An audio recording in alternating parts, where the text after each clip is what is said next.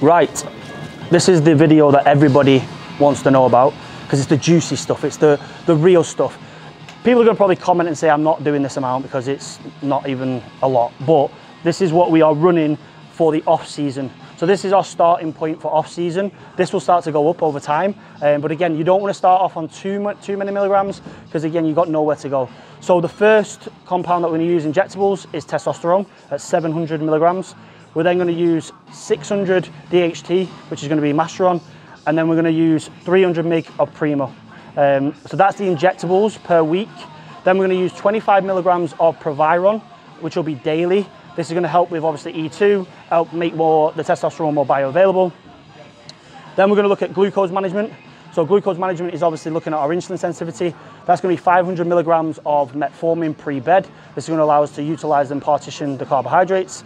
We're also going to use Lantus, which is a basal insulin. We're going to take this in the morning. This is going to allow us to utilize carbohydrates throughout the day. The other thing that we're going to use is an ABR. So one of the biggest things that we have to not overlook is our blood pressure. Things what we're doing is obviously going to be very stressful for the body, water retention and so on. So telesmartine is going to be at 40 mcg. That's going to be pre-bed. And then the other thing that we're going to use finally is going to be GH. This is going to be 6 IUs on a training day, doing 3 pre-workout and then also 3 pre-bed. And then we're going to do 4 IUs on a rest day, 2 in the morning, 2 pre-bed. The final thing that I use on training days is the pump formula from Engineered Muscle, RHINO for discount. And that's going to be 500 milligrams of L-carnitine, which is going to help obviously lipolysis of body fat. And that is a pro cycle to start the off season.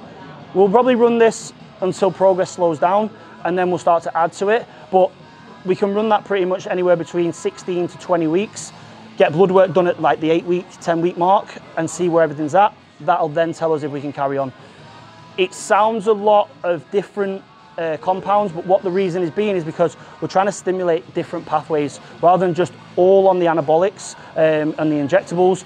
Looking at GH, looking at glucose management, these are things that people overlook and they'll cut themselves short in the whole process. That is the cycle. If there's any questions on any of them compounds of why I'm using them, just shoot me a DM and we'll cover them.